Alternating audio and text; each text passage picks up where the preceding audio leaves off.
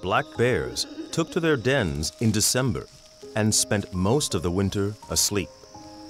A mother and her new family are making their first appearance.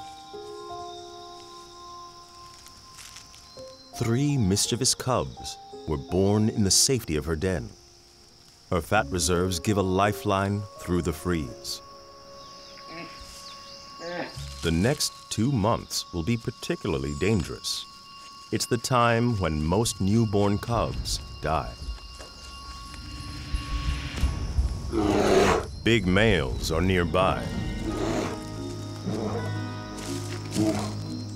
Some kill small cubs so they can mate with the mother, and sometimes eat the newborns.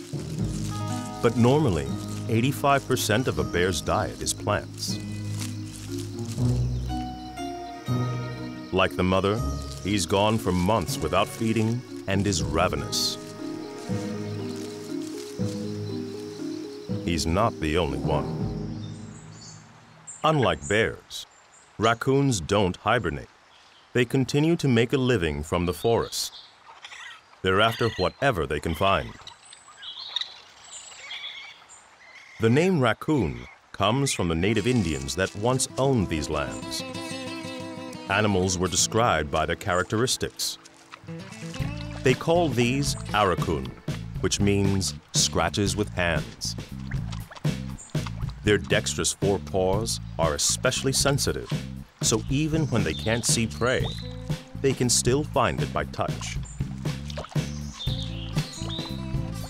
Some people believe they wash their food, but their nimble fingers are actually just searching for hidden prey.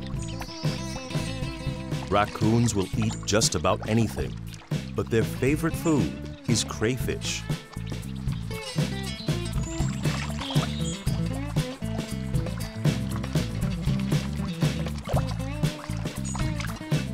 Up to 1/3 of their diet can be made up of these tasty, crunchy critters.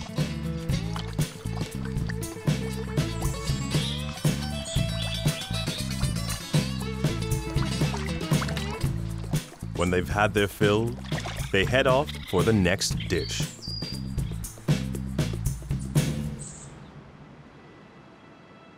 Nearby, elk bulls are growing new antlers. Velvety stumps will soon become fearsome weapons.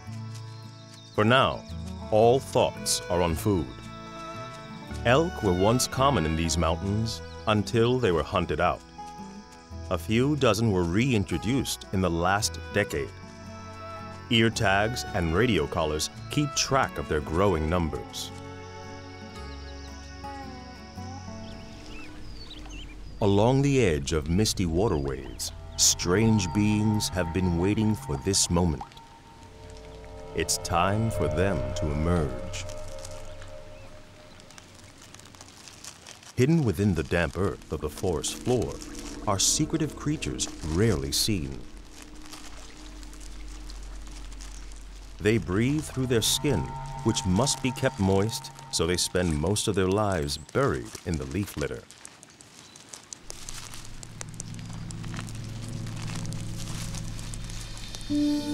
Salamanders. Many are brightly colored, a warning sign to potential predators. All are poisonous. One by one they emerge. It's one of the Appalachian's most mysterious events. Aroused by the drumming of raindrops, spotted salamanders crawl to breeding ponds. They court in a frenzy of nudging and rubbing.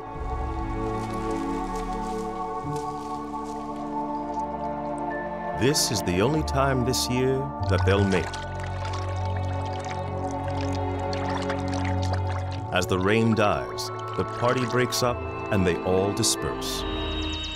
Not far away, a different, much longer wait is about to end. This is the night the woodlands will change. The forest floor begins to move. An extraordinary event has begun. Bug nymphs that have hidden beneath the soil for 17 years choose tonight to emerge and complete their life cycle. And they do it all together by the millions. Cicadas.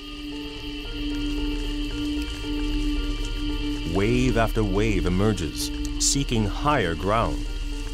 For 17 years, this tree fuels their development. Buried a foot underground, the nymphs suck the juices from the tree's roots.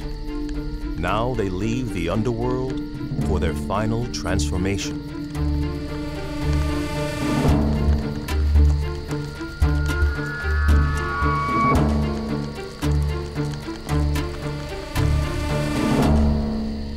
The nymphs split open to reveal ghostly white adults within. Their bodies are soft and vulnerable.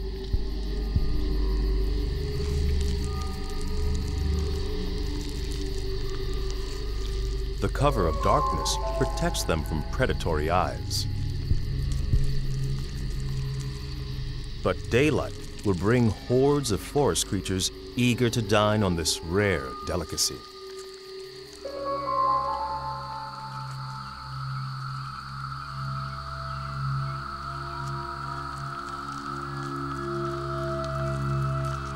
Soft-bodied adults have nearly completed their transformation.